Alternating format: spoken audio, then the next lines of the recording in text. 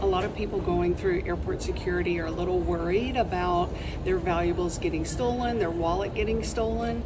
You can have your wallet or your passport in a tough area to get into. So in your backpack or your tote bag, you're going to, after you show your ID and ticket to the TSA officer, you're going to find a pocket that has extra, that takes extra time to get to, and that way it's less probable that your bag or your valuables will get stolen. So I'm going to go inside my backpack and then find a zippered pocket and put them there before I go through the screener.